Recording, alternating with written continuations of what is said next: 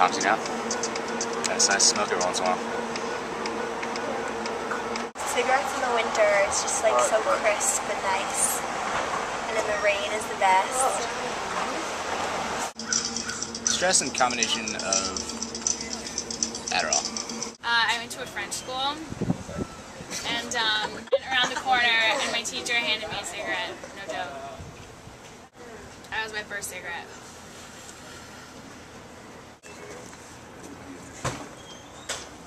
Cats is one of the best bars. See, the other reality is if you do, I'm a social worker.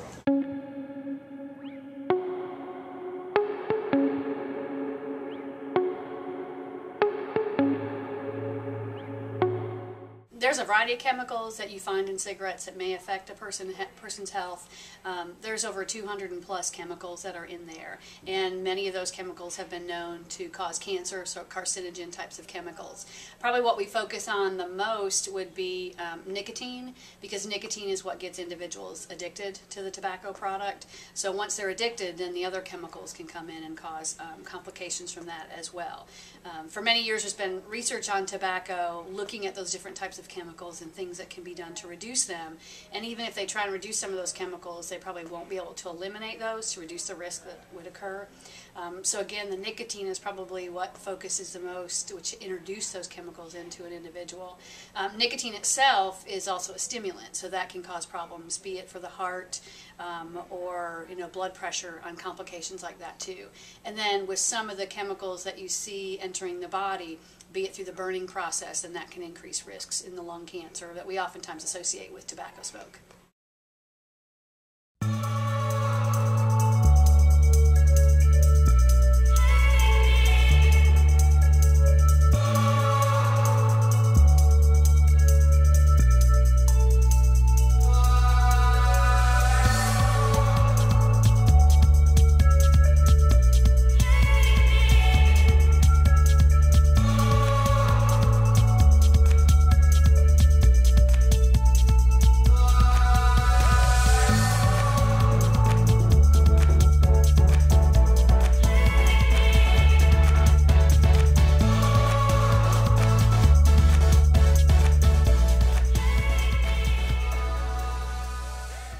The long-term effects on health, especially if people start smoking young, many people oftentimes pick up the habit, young people 12 or 13 years old, maybe when they initially pick it up, and their body is still growing and developing, so the cells are still new cells that are dividing. So if we get some of those chemicals or damages to those cells at such a young age, it might be more likely that those will perpetuate and divide later on to develop complications for cancer, for example. But also long-term effects with cardiovascular disease. Some of those chemicals in the tobacco can actually damage the artery walls and cause buildup in those arteries to lead to the plaque buildup for heart attacks and strokes, things like that. More with heart disease, you may see more immediate effects with the nicotine and the stimulant and the smoke getting into the system. So it's more of immediate, because if individuals quit smoking, they can actually reduce their risk for heart disease, but the long-term effects they get because of cancer can never be eliminated through that. So the long-term effects may link more closely to cancer than heart disease.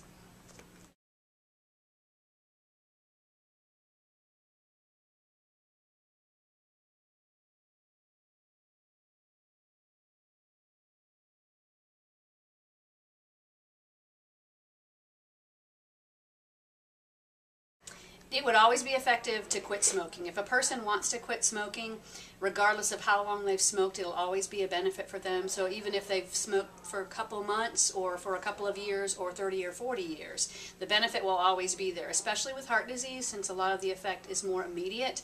Again, with the nicotine stimulant and the smoking there, that an individual who quits smoking within a year can be at a risk for heart disease about that of a non-smoker.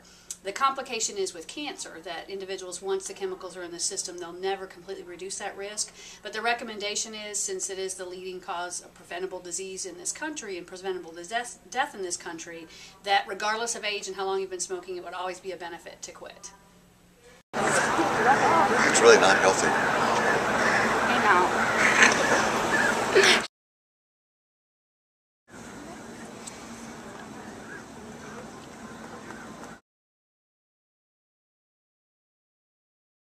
You really shouldn't do that. I know know with smoking, when individuals try and quit, it's a very difficult process for most people. I've known several people, co-workers, who have a husband that quit cold turkey, and he was able to do it successfully, but that she had a very difficult time and needed to go through a lot of kind of behavioral changes to get through that as well. There are a lot of programs that are out there that individuals can do, and again, it's oftentimes the physiological addiction and the psychological addiction that need to be broken. And what we found research-wise is that young people, oftentimes, if they use some type of assistance, such as a nicotine patch or nicotine gum or nicotine medicine, that seems to help younger people more so than older people.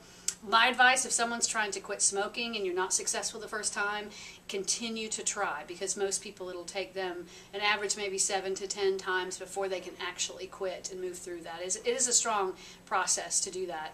And some anecdotally things I've heard is it's harder to quit tobacco than maybe some other drugs sometimes. There seems to be a higher addiction factor with that, so it's difficult to have individuals quit. But often having assistance, be it with medication or a behavioral change program or a course or a class to help you quit, or support from different quit lines and things, that does seem to really help people try and break the habit of tobacco.